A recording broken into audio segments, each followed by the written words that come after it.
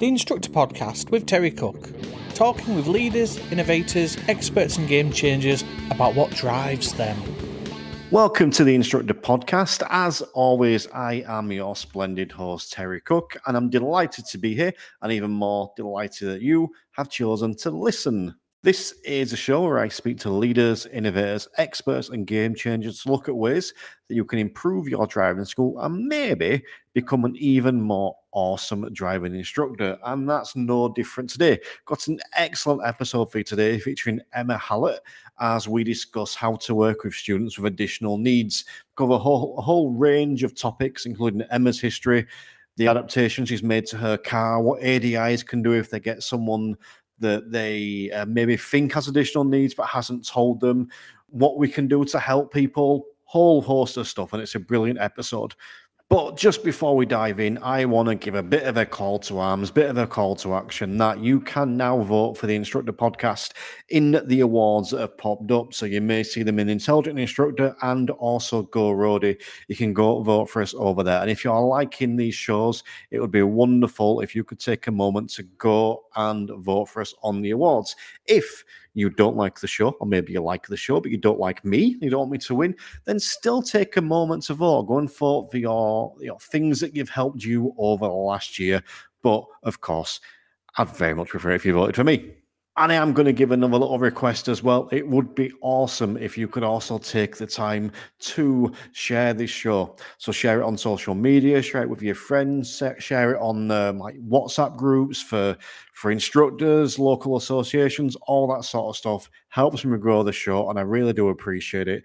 And if you feel an extra generous, you can always leave me a 5-star review as well. You can do that on places like Spotify, on my Facebook page, on Google, or even on Apple Podcasts. And if you want to leave a few kind words, you are more than welcome. And as always, if you hang about to the end of the show, I will read you one of my more recent reviews as well. But for now, I'm going to disappear and I'm going to let you enjoy the rest of the show.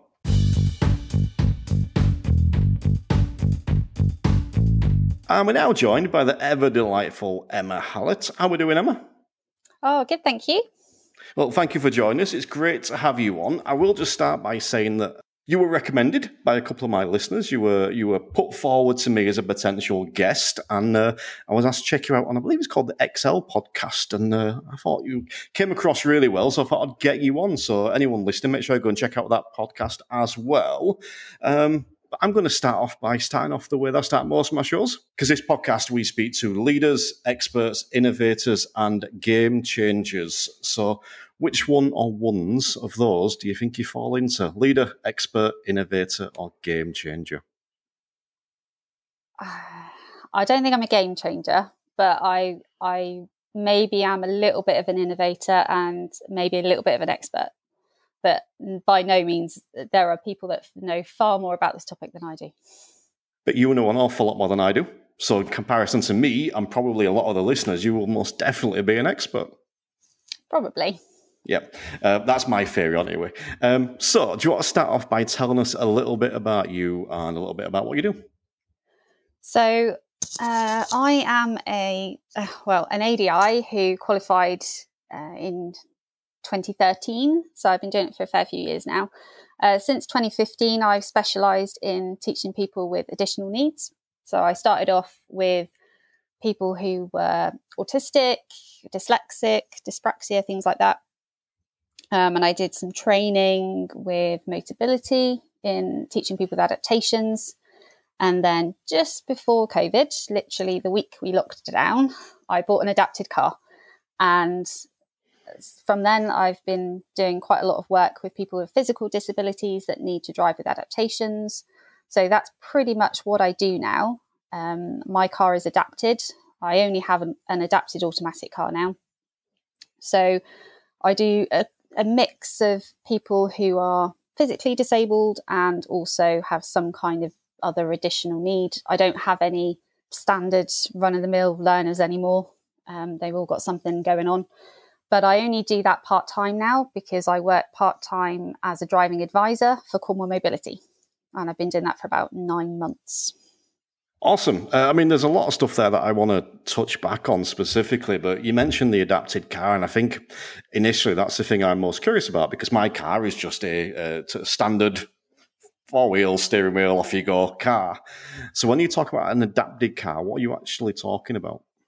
Okay, so my car's got fairly basic adaptations. You can get some really complicated, very specialist, weird and wonderful stuff that you can do to cars that most people have no idea what these adaptation fitters can do. It's amazing.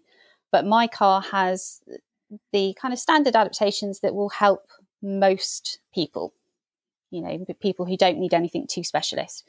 So it's got obviously it's an automatic, so it's got a left foot accelerator.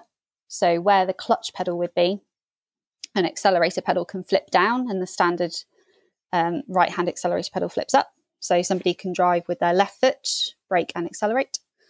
I've got what's called push-pull brake and accelerator. So that's a mechanical adaptation. It comes like a lever and push rods that connect to the pedals, and the lever comes out underneath the steering wheel, and you push it to brake and you pull it to accelerate. And then generally people who are driving like that are going to need some kind of steering aid. So I've got a standard steering ball that goes on the car. I've also got what's called a secondary switching unit, which is a steering aid with buttons on it that allow you to indicate, operate the wipers, the horn, things like that. And my car is fairly new, so it's got a lot of stuff on it as standard that make things easier anyway. So it's got an electronic parking brake and cameras and sensors and all of that stuff. Cool. I'm really naive when it comes to this stuff, especially the physical sort of side of it, as you mentioned. Mm-hmm. So, like, is there a lot of adaptations there you're talking about that they are removable? So you take them off and on depending on the student you've got? So my car has 2 brackets on the steering wheel for the steering aids, and those brackets stay in place. I could take them on and off, but it's fiddly and it's Allen keys, and generally once they're on, you just leave them on unless you have to move them to a slightly different position. The left foot accelerator is flipped up when it's not being used. So I can't remove it. I don't need to remove it. Either the left accelerator pedal is down or the right-hand accelerator pedal is down. It's one or the other. So it can be driven really easily as standard. The push-pull lever is a bit more tricky. It can't be moved. It's fixed in place. And you just lose a little bit of leg room underneath the steering wheel. So there's nothing that would cause you a problem when you're driving them? No, the only thing is you have to watch your knees when you get in and out of the car. The amount of bruises I've had on my knee from getting in and bashing it on the bolt underneath is, I haven't learnt that lesson yet. The sacrifices we make as driving instructors. All right, cool. That was the one that was most curious to me, and we might touch back on that in a minute, but I want to rewind a little bit, and I want to ask you, what first got you on to working with additional people with additional needs? Because from my perspective, again, I do work with some people that autism, ADHD, that side of it, but nothing, at least that I can recall, or nothing physical. So what was it that kind of shifted you in that direction? Okay. So when I started my ADI journey, I was with BSM. I did my training with them, and I stayed with them for 2 years. And that gave me the opportunity to do a course with them, which is done in conjunction with Motability, because BSM hold the contract to do the Motability training. So any Motability customer that needs driving lessons goes through BSM. So when I started with BSM, I was given some really good advice from one of the trainers that said, whatever skills you've got from previous life, create a little niche for yourself and run with it, because that's going to be your unique selling point. So before I became an instructor, I was working with, I was a support worker with kids in care. So a lot of them had some kind of additional need. We'd had to support them in education. We'd had to homeschool some of them because they weren't able to stay in education. There was a lot going on. So I already had some skills and knowledge of how to teach people with various learning disabilities, autism, dyslexia, things like that. So I started off with that, the opportunity came to do the Motability course, and I thought, actually, that sounds really interesting. So I went up to Surrey for 3 days and I did that, and I really enjoyed it and I learned a lot, and I thought, this is really interesting. I'm not someone who, like, I'll get really bored if I just do the same thing all the time. So I liked that I learned a lot and was able to help people in a different way. So I just kind of carried on with that and set myself a long-term plan. Well, medium to long-term plan. I was like, in 2020, I'm going to get myself an adapted car. Going to give myself 5 years to get my skills up and do what I can in people's own cars before I got my own, and kind of fully committed to that. But obviously, COVID kind of messed plans up a little bit. But I'm there now. 2022, I'm fully automatic adaptations, and that's what I do. Awesome. It fascinates me that you kind of say you get bored easily, because again, I can see I'm like that a lot. You know, if I do a similar sort of lesson 3 or 4 in a row, I'm done. I don't want to do anymore. Mm-hmm. So is that perhaps why you prefer this side of it? I would imagine that every lesson's very different. Yeah, I have to think it keeps my brain working, because I might be teaching somebody who's driving the car as standard but has dyspraxia. So there's all sorts of complications with that. And then I might be teaching somebody who's driving with their left foot and a secondary switching unit, or then I might teach somebody who's driving with the push-pull hand controls. So my brain has to be quite flexible to think about, silly things like, you can't say, put your foot on the brake, because they're not putting the foot on the brake, they're pushing a lever. So things like that make me think a little bit more about what I'm doing, keep it interesting. I can imagine that being quite challenging to begin with, because like you say, that foot on the brake, that's just a natural thing you say. You don't think about saying it, you just say it. So yeah, I can imagine saying that to a student, then like, what brake? Or what foot? Yeah. For an amputee. Yes. What foot am I putting on the brake? Yeah, I've not thought of that one. Yeah, interesting. And I think, so that was the other thing I wanted to ask you. So the difference between, I think you referred to them as standard students. I like that phrase. Obviously, there's physical differences, but what are the differences in terms of the challenges that present themselves to you in terms of a lesson? Because I'd imagine that there are some things that are more challenging with a standard. People can't see me, but I'm going to do the fingers. Yeah. With a standard student, I'd imagine there's some stuff that's even more challenging than working with someone with additional needs. I think it depends on what you're dealing with. So if you're dealing with somebody who's got a purely physical disability, for example, an amputee, then essentially you can teach them like a standard learner, air quotes, but you do have to think about how they're driving and understand the challenges of that. So I periodically drive my car in safe areas with the adaptations, so that I remind myself what it's like to drive with a steering wheel, for example, or how much more it uses your arm muscles when you're pulling on the accelerator rather than pushing on the accelerator pedal.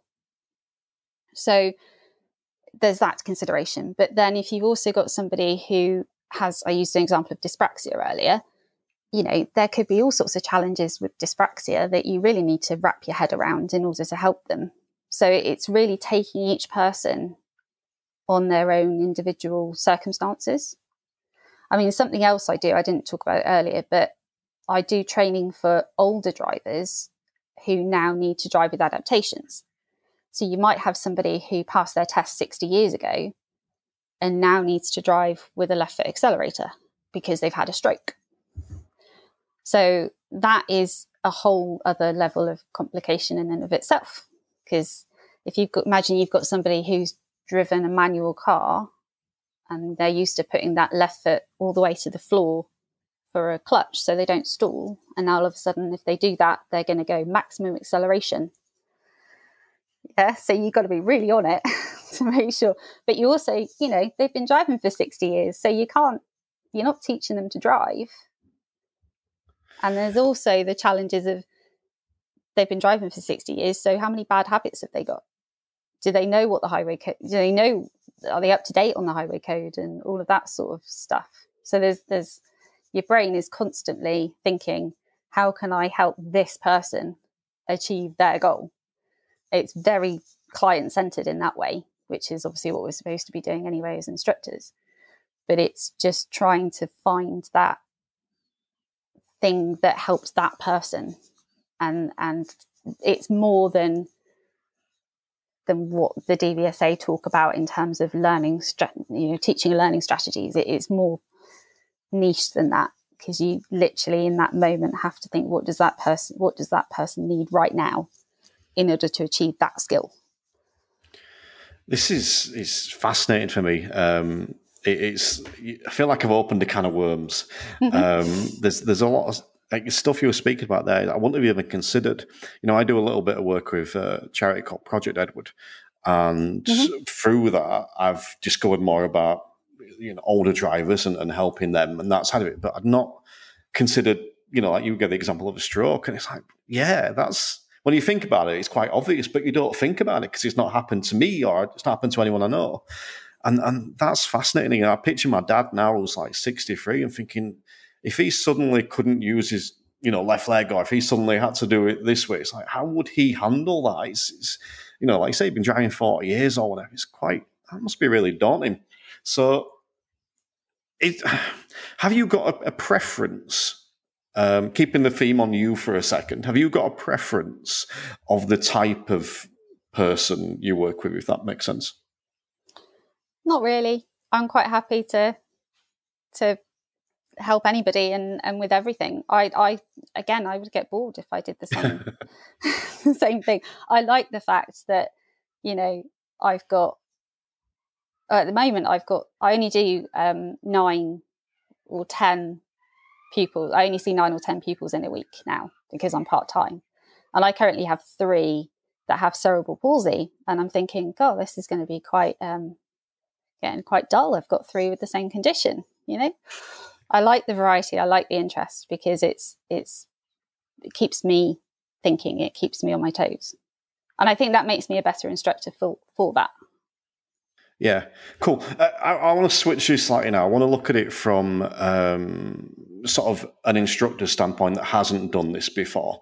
So you obviously didn't start off by doing this. You've changed for this. So we'll use me as an example. I've had a couple of students with autism and a couple of students with ADHD, that type of stuff, So do you think there's a line that I would need to cross or get to at some point where I would have to go, actually, I can't work with these people anymore. I'm going to have to send it to yourself, for example, someone more specialist? I think it just depends on how much you feel able to do. There are people who locally who will come to me because they know what I do and they know that I have experience and all the rest of it. And they'll say, I'm really struggling with this person with this. Do you have any advice? Can you help me? And I've taken pupils out on behalf of other instructors before, like for a one-off, for an hour or 2, just to see fresh eyes on the situation and go, actually, have you tried this? Have you tried that? So I think that's the first point of getting advice from somebody else. And if you really feel like you can't cope, then the time is to say, actually, you need somebody more specialist. Yeah. I mean, with the physical side of stuff, I'd imagine that's fairly obvious in the sense of my car's got no adaptations, so therefore there's certain things I can't do. But I suppose more with the mental side, it's like, and I think this is maybe where you mentioned it before, client-centered learning. My take on it is, you've had this condition for 20 years, for example. You've already got some coping strategies around that. So I'm going to ask you how you can best deal with this situation. I think I mentioned this on a recent podcast, actually, but I've got a student with ADHD, and she's told me that the car that I drive is quite bland. And because it's bland, she's getting bored in the lesson because there's nothing to occupy your mind. And she's asked if she can prettify it on the next lesson, which is making me slightly apprehensive, but I'm kind of looking forward to it. But again, that's me saying what will work for you. So that client-centered learning approach, is that just a really good place to start in those situations? I think so. I mean, that's great that you're letting her do that. That's fantastic. That's exactly what you need to do. How, ask them how they manage, because they've been through education. So they've got some strategies already, even if they don't really know that it's a strategy.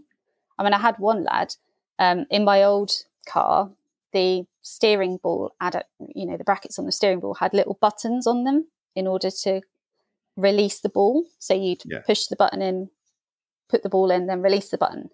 So obviously he was driving the car without the steering ball. So he just used to click the buttons if he was getting a bit stressed. And just having that little, almost like a fidget spinner situation, because he couldn't have a fidget spinner in the car, obviously, but it was something he could do to keep his hand occupied while he was driving that didn't actually cause any problems. Because if you're driving in a straight line, what harm is it going to be to press a button that doesn't do anything? Yeah. And I think it's just trying to find those kind of ways of doing it that suit that person. But it is also being, I mean, you said about, something you touched on just now. It just reminded me of a pupil I've got at the moment who's got cerebral palsy. And he's come to me because he was driving a standard automatic with his left foot. So he was reaching his left foot across to the right-hand accelerator pedal. And he got almost to test like that. And then he moved. So it was, obviously the situation changed. He ended up with me and we're now doing a left foot accelerator.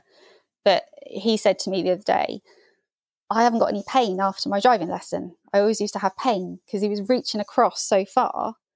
He was getting pain in his left leg. And it's things like instructors need to be aware that adaptations are out there, and people shouldn't be driving a standard automatic with their left foot, because it can cause all sorts of long-term problems.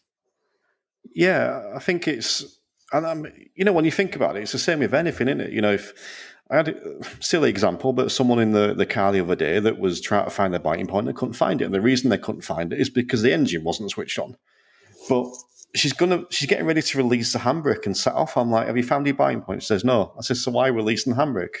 She's like, well, I can't find it. I'm like, but why? And then she's thought about it and worked out why. And to me, it's that principle that if something don't feel right, you probably shouldn't be doing it. So if something's wrong for that student, we should be looking for a way to help them. And I think sometimes we have to admit, so again, I'll use me as an example because I'm, not a specialist. I would have to admit, actually, I can't help you now for whatever reason. I'm going to help you find someone who can. Or, and I think that, do you think that there's a potentially, you may have seen this, is there a reluctance from ADIs there potentially? Like the example you just gave of the previous ADI making that kid use his left foot for the right accelerator? I don't know. I think maybe there's a certain amount of ignorance about what's actually out there and how much you can help people. Because locally, because I shout quite a lot about what I do, I talk quite a lot about, if I'm at the test centre, I'm talking about what I do, and people are asking me questions about my car all the time, and that is spreading that knowledge. And someone might have a chat, someone I don't know might have a chat with somebody I do know at the test centre and go, I'm really struggling with it. And they'll go, talk to Emma. She knows what she's doing. She's got an adapted car. Maybe she can help, and all of this stuff. And I think it is just having that network and having that knowledge and spreading that knowledge, which is great that, we're able to have this chat tonight. And hopefully some more people will find out a bit more about adaptations and the options that are out there. But, there's a lot of information if you go looking for it. There's disabilitydrivinginstructors.com, and they have a Facebook group that you can ask questions, and everyone's really helpful, and there's far more knowledgeable people than me on there. But it's just finding the right person in the first place and asking the right questions. Yeah. I mean, just turning that back to instructors then, you mentioned the website there, disabilitydrivinstructors.com. Is that where you would suggest instructors started? Whether it's because they've got a student with additional needs, or whether it's because they're just looking to do something different, where would you recommend they start learning to develop? I mean, there's a lot of information available there, but also just so as I mentioned in the introduction, I work for Cornwall Mobility part-time, which is a driving assessment centre. And that's part of a network of driving assessment centres all over the country. So making contact with the local driving assessment centre, and I say local in a very loose term because there's only one in Scotland, for example. So local might not be super local, but it's just trying to find out how, you get more information from them. As driving advisors, we are there to support driving instructors as well as clients. So instructors can ask questions and we can find out for them if we don't know the answers. And there's a lot of knowledge there that needs to kind of, we're not trying to hoard that knowledge. We want to get it out and we want people to know, and find solutions, because life's so much better for the people when they've got the right setup in the car. And we're just taking a slight pause in the show to give a big shout out to the latest sign-ups to the Instructor Podcast Premium, and they are Kevin Douglas and Carol Hershenson. Now, if I've pronounced that name wrong, Carol, I do apologise, but big thank you to you guys for signing up to Instructor Podcast Premium, and a big thank you to everyone else that has also signed up. It's great to have you on board, and these guys are already getting access to over 70 exclusive premium shows, including things around the standards check and coaching, and exclusive shows by San Harper, Bob Morton, and Robin Bates of Coaching for Geeks. But on top of that, there's other content that goes over there as well. So I've started doing a new weekly post. It's a written post, one of my favourite things, called Friday Feeling, which is essentially where I'm just sharing a bit of wisdom and sharing some updates on the show. And we're also kicking off a 5-day challenge to get people ready for the new year. So 5-day challenge in December, ready for the new year. And of course, as a premium member, you also get a load of discounts for a variety of places, including the Guild of Mindful Drivers, Clients That Are Learning, and the ADI and PDI Doctor. And you get all that for only £10 a month. So if you would like to sign up for £10 a month and get access to all that awesome stuff, then you can head over to theinstructorpodcast.com, go check out the premium section over there. Or if you go to the show notes of this podcast, you'll find a direct link to take you there. So take a moment to go and check out the Instructor Podcast Premium. But for now, let's dive back into the show. Yeah, I mean, sticking with the sort of the mental side of it for a second, I think the three we've mentioned so far. So I've mentioned autism, ADHD, and you've mentioned dyspraxia. From my guess would be that autism and ADHD are more common, especially nowadays compared to a while ago. But something like dyspraxia, to the best of my recollection, I've never taught anyone with it. So what are some of the maybe less common conditions that we might come across? Dyscalculia is one that not a lot of people have heard of. So that's like dyslexia with numbers. Right. So that can cause issues with something as simple as a speedometer. But it also has a lot of the associated dyslexia issues like left-right confusion and things like that. Trying to think now, because to me they're all quite obvious. Yeah. So things like Arlene's syndrome, that's one that is often resolved with coloured lenses. So people will have coloured. So if you ever have somebody come to a lesson with coloured glasses, they've probably got Arlene's syndrome. Right. And then it's things like the physical conditions that have a cognitive impact that people may not realise. So things like cerebral palsy and multiple sclerosis that are fairly common in younger people, that can have all sorts of issues with processing and fatigue, anything that's going to affect your cognition, really. It's interesting, you mentioned multiple sclerosis there, because my ex-wife has multiple sclerosis, and it was fascinating the way it affected her driving, because it actually improved it. It's very weird in that, because she was able to sit in a situation where she was more comfortable.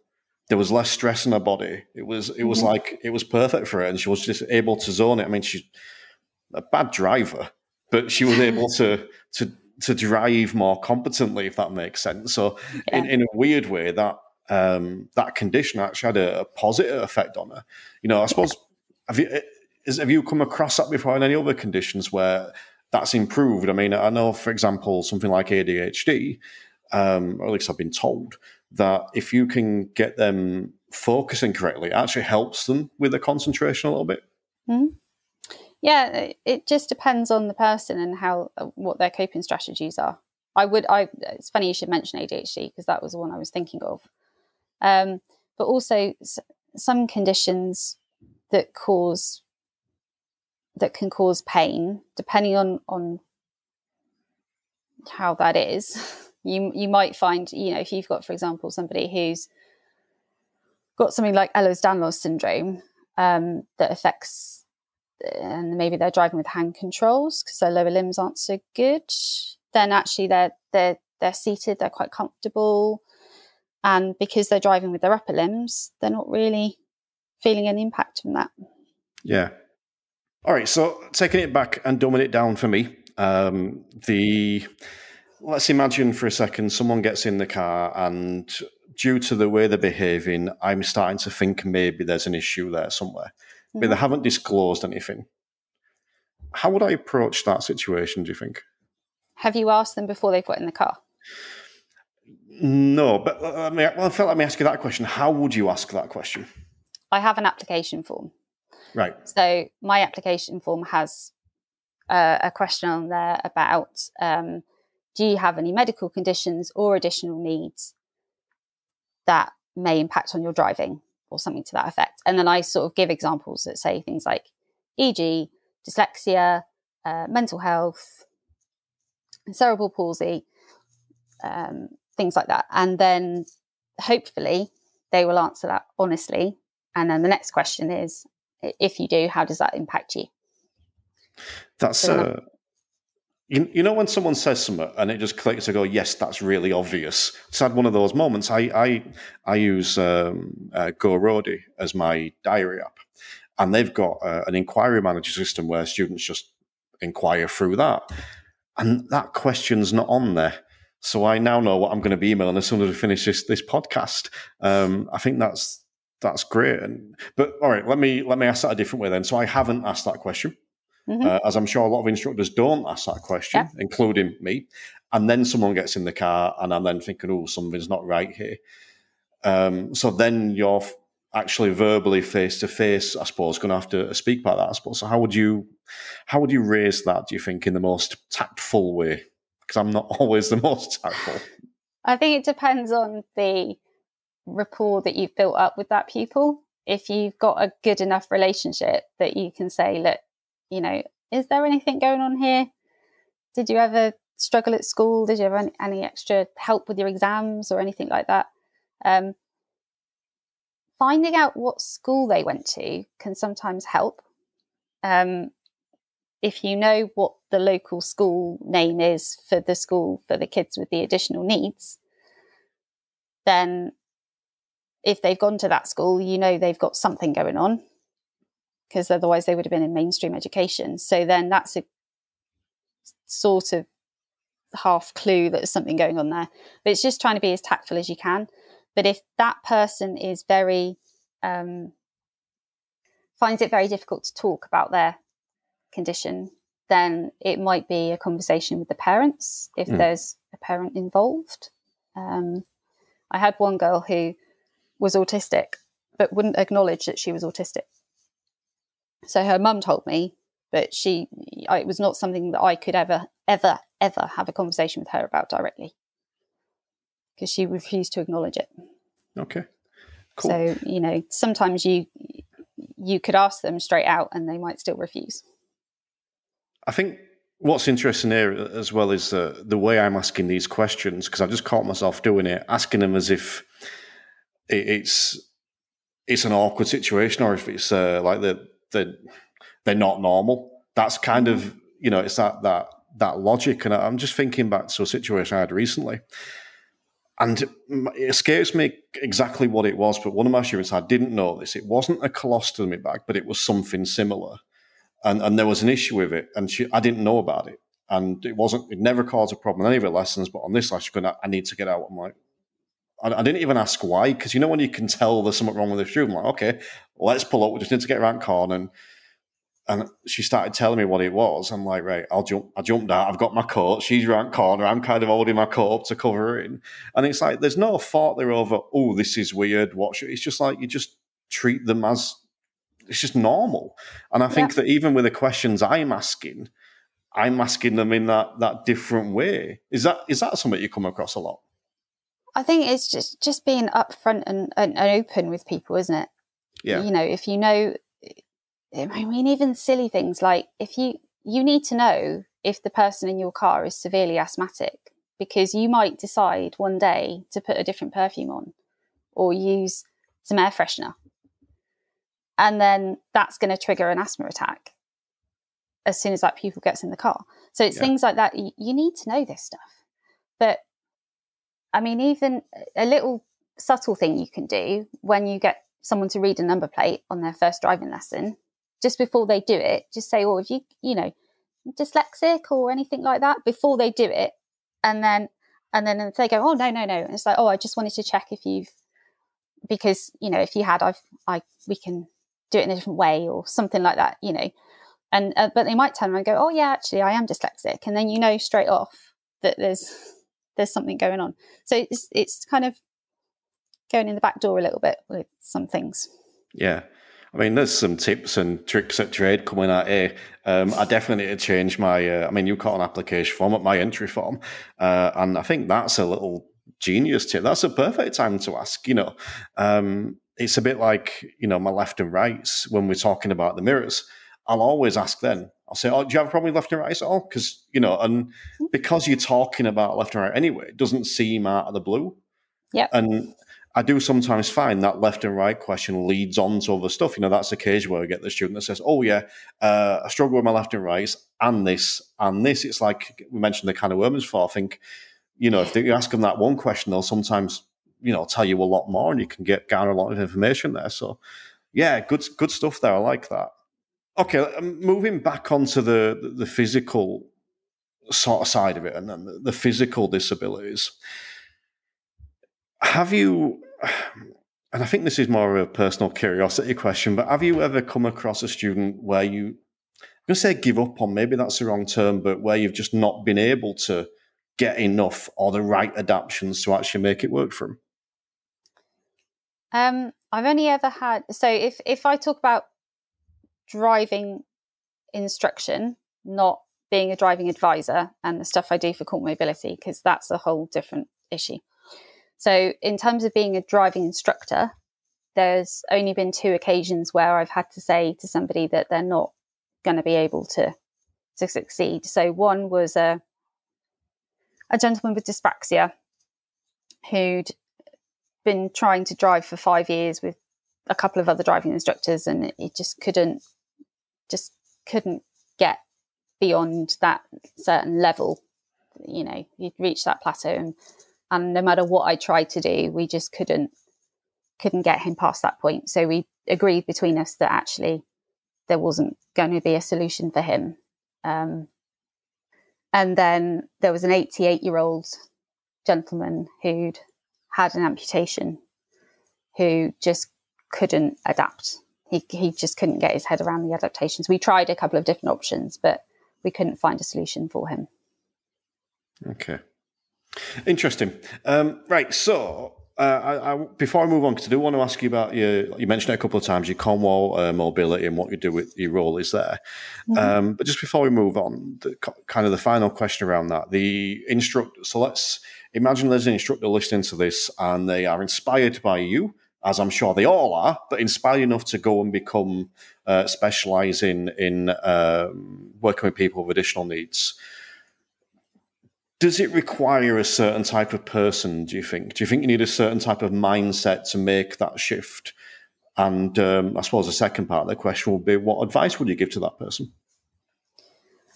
I think you need to be somebody who, first of all, is willing to constantly learn, because there is no way that you could do this job and stay still. You have to learn. You have to understand every time you get somebody different, you have to understand how that condition affects them and how you can help them. And, you know, sometimes you come across some conditions that you've never heard of before, and then there's a whole rabbit warren of research to do. But I think there's also, you've got to be prepared to do this with patience. These people are going to take a lot longer to pass, and there's going to be a lot of, well, not everybody's going to take longer to pass. Sometimes with physical disabilities, there's no cognition, no cognitive issues at all. They can pass in 40 hours or whatever. But sometimes you might have somebody for 200, 300 hours, and you might feel like you're banging your head against a brick wall sometimes. But as long as they're making progress, even if it's baby steps, that's fine. And it's just about staying positive through all of that. But also, you know, adapted cars aren't cheap. So you've got to be in it for the financial commitment as well, and be prepared to keep that car for long enough to warrant the investment in those adaptations. Yeah. So your second part of your question was what advice I would give. Yeah, to anyone thinking about dedicating to the profession like you have. I would think I would certainly make contact with your local assessment centre or local disability driving instructor, and maybe sit in on some lessons if you can. Have a little play around. You know, I took a driving instructor out recently in my car around the local industrial estate at the weekend, and showed him the different, you know, get him to drive with the different adaptations. And, you know, it's just understanding a bit more about it. But certainly do some training courses. Do as many training courses as you can find, because they are invaluable. And the more trainers you do those training courses with, the more knowledge you're going to pick up. Would you advise that to potentially every instructor to do those courses to broaden your skills and broaden your knowledge anyway? I mean, it's not going to hurt. It would be good. It would be great, but it's probably unrealistic for everybody to do them. I think it just depends. Everybody specialises, don't they? You get to a point where you start, you know, you think, oh, I'm going to do fleet work, or I'm going to become an audit trainer, or I'm going to start my own driving school, or like I've done, I'm going to work with people with disabilities. So, you know, it's just no, we can't have everybody as a specialist. It's unrealistic. But if everybody had a little bit of knowledge, you know, there's a level 2 course that I did a few years ago. It was free. I think it took about 20 or 30 hours to do. And that was in different learning difficulties. So dyspraxia, dyslexia, autism, things like that. And it was really useful, you know, and things like that. It's free CPD, and you'll learn a lot. Yeah. Would you consider, because I know you said you work sort of exclusively with people with additional needs, would you consider taking on someone? If someone came to you specifically and said, you know, I want to work as a standard student, if you like, came to you and said, I've heard you on Terry's podcast. You sounded awesome. I want to come and work with you. Would you turn them down? I wouldn't turn them down, no. But I have to prioritise people who need my specialist skills. Yeah. And adapted cars are very few and far between. So my area, the area that I cover is massive. And because of that, there's more travelling and things like that. So I can't see as many people as I'd like to do. And sometimes it is a case of finding somebody else for them who I know has got some experience or has done some training, and I can support them, you know, in finding somebody who I know is a good driving instructor, but doesn't necessarily have the specialist skills that I do. Yeah, I suppose it's a bit like using a disability sport at the ASDA. You know, it's there. You could theoretically go in it, but if you don't need it, you should be going somewhere else. Yeah. Okay, so Cornwall Mobility. I'm interested by this. Tell me a bit more about what your role is and what that entails there. So I'm employed as a driving advisor. So I work 3 days a week, part-time. And I work as part of a team. We have driving ADIs and occupational therapists in the team. And we usually work together. So 1 ADI and 1 OT. So predominantly what we do is fitness to drive assessments. So we have usually older drivers, full license holders, let's say, but the vast majority of them are over the age of 60. And they could be referred to us by the DVLA or the police or a GP or consultant. Or they can refer themselves. So they could be that they've been recently diagnosed with a condition like a stroke, and we need to check they're fit to drive before they go back on the road. It could be they have a condition like dementia, and we need to see them every year to make sure they're still fit to drive. It could be that the police have referred them to us because they've had an incident. Maybe they had a collision, and they can come to us for a fitness to drive assessment as an alternative to attending court.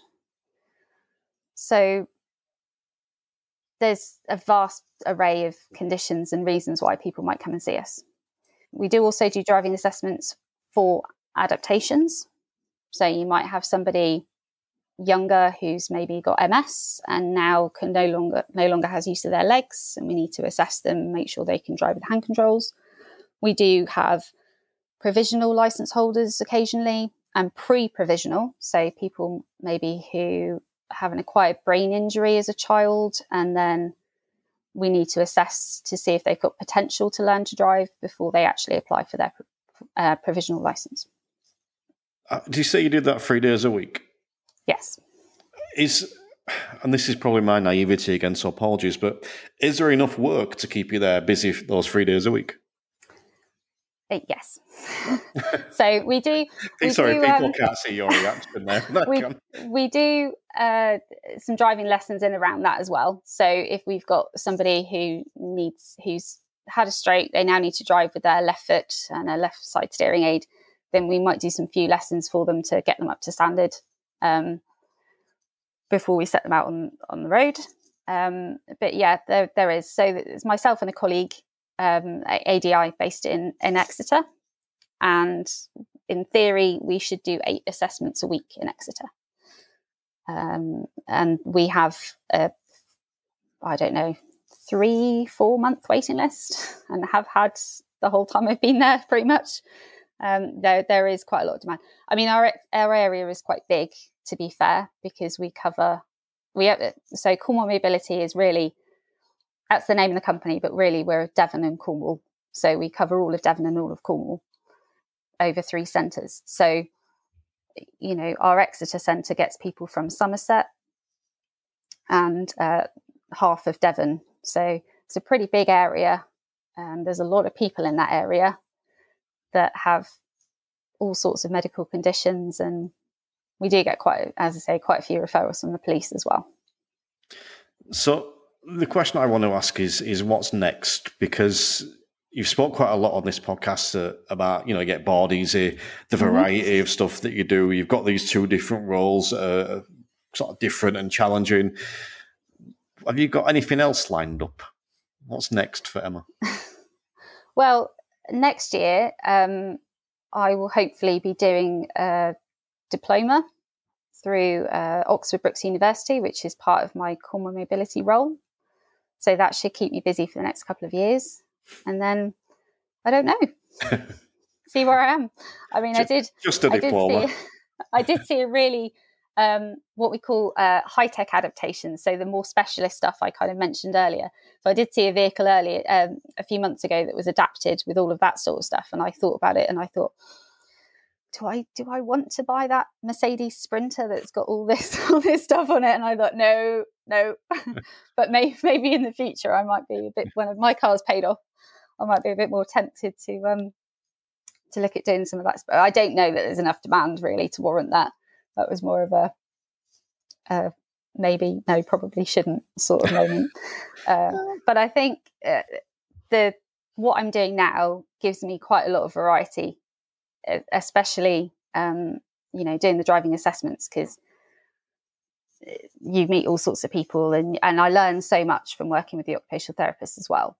So I'm always learning, I'm always researching stuff, and at the moment I can't see myself getting bored for quite a while doing that. So hopefully that'll keep me going for a while. I'm a big believer in doing what you love. I'm a big believer in job satisfaction and feeling that reward from what you do. I get the impression that you have a lot of job satisfaction and that you do feel that. Do you feel like you enjoy what you do more now and you get more reward from what you do now than just from doing the standard lessons previously? I think so, yeah. I mean, don't get me wrong, especially the driving assessments I do for core mobility, when you have to tell somebody that they're not safe to drive anymore, and we do 2 assessments in a day. You could have 2 really difficult assessments in a day, and it's a challenge. It takes it out of you. But then you have other days where you can find a solution to somebody's problem, and that is a great feeling.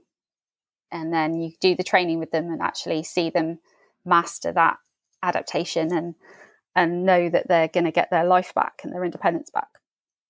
And I think there is a lot more, for me, I think there's a lot more reward from getting a 17-year-old wheelchair user through their driving test, knowing that is going to then, completely change their life, to somebody who just needs to learn to drive because they're 17 and they can.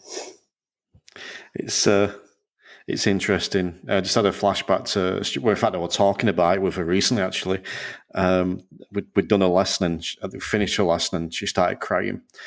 And I asked why she was crying, and she said because it's the first lesson she hadn't cried during the lesson, and she was just really happy. I'm like, well, yeah, okay, But we were talking about it because I was saying how impressed and how proud I am of her, of where she's come from. Mm-hmm. Whereas, as you said, your standard 17-year-old lad comes in and you don't have those conversations, you don't have those problems. It's just A to B, often without a lot of issue. And I'm not knocking that, at all. It's probably better for those people. But you're right, helping people overcome those challenges is really rewarding. Okay, is there anything else you would like to cover around those topics? Anything else you'd think that you'd maybe benefit from shouting out to the listeners? Not really. It's just, if anybody is curious, just find somebody who knows what they're talking about and ask them a load of questions, because disability driving instructors tend to be in it because they're passionate about what they're doing and they want to help people. So they want to tell you what they do because they want you to help people as well. So, I could talk, well, we have talked for a while, but I could talk for hours. I can really bore some driving instructors talking about all this sort of stuff. And, the stuff that's available, the adaptations, what people can do to a vehicle to get somebody mobile is absolutely phenomenal. And if it really is life-changing. If you've got somebody who's lost the use of their legs, they can't walk very far at all anymore. They're completely dependent on a vehicle to get around, to live their life like most of us take for granted, then it really is life-changing. I am going to take this opportunity to offer you and anyone else that may come on this podcast a piece of advice, and that is never, ever tell me you can talk for hours, because there's a strong chance that I will take you up on it. But, maybe we'll get you back on to speak a bit more about the adaptations. Maybe there's something we can do there to showcase those a bit more. But I am going to finish up by asking you the song that I like to ask everyone that we finish, and it's about the Instructor Podcast Spotify playlist. So what is your ultimate driving song, Emma? Well, I had a bit of a think about this, and I've decided to say Drops of Jupiter by Train.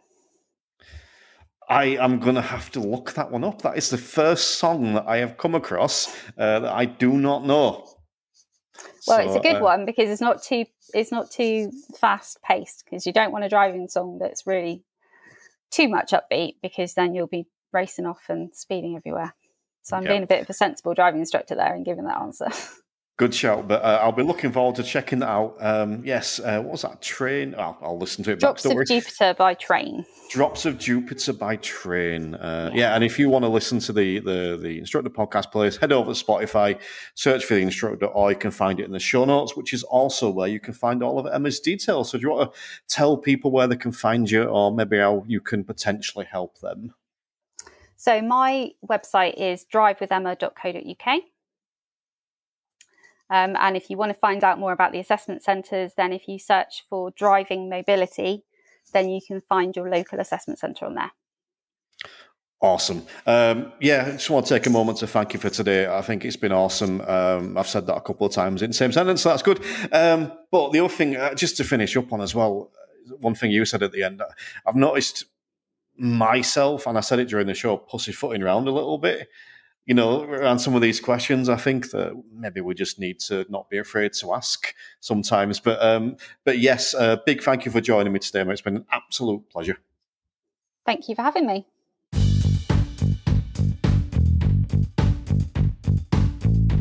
So big thank you to Emma Hallett for joining me there. Another cracking episode, I feel. And it was interesting. I mentioned it during the episode, how I found myself kind of being a bit cautious with some of the questions I was asking. You know, I used the phrase pussyfooting around a little bit. And I think I was. And it made me reflect a little bit afterwards. I wonder if I'm a little bit too much like that with my students at time. You know, we don't necessarily want to be directing in their face, but I think maybe we can be a bit too gently.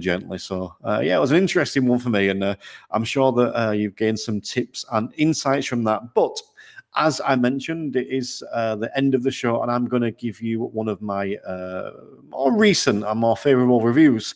And this one is from Passing with Nick Smith, and it is on Apple Podcasts. And Nick says, Terry's The Instructor podcast is a great resource for the driver training profession. Not every episode will be to everyone's taste, but there are nuggets to take away from every one of them. The option of a bit more Terry from the premium channel is well worth the monthly charge, but the free content should be required listening for all instructors. There you go. Required listening for all instructors. I wonder if we can have a word with the DVSA and make it mandatory that everyone has to listen to this podcast. That would be pretty cool, wouldn't it? But you heard him talk about the premium content there. If you're not signed up, if you haven't checked it out, go check it out. www.theinstructorpodcast.com. You'll find some information around the premium stuff over there. Go sign up for 10 quid. Sign up for 10 quid for 1 month. You'll get access to over 70 exclusive posts, shows, videos, all that kind of stuff. Loads of awesome stuff over there. And if you don't like it, you can always leave. And if you really don't like it, you join up for one day and you're not impressed at all, let me know. And I will happily refund you back that money. That's not an issue at all. But I think so far everyone that's joined up has been pretty happy. So go and check it out. Treat yourself. And the last thing I'll say on this, my goal for the year was to get one person signed up every month, and I haven't had anyone sign up in December yet. So do not let me down. If you wish to make my Christmas, go and sign up for the Instructor podcast and see how you like it.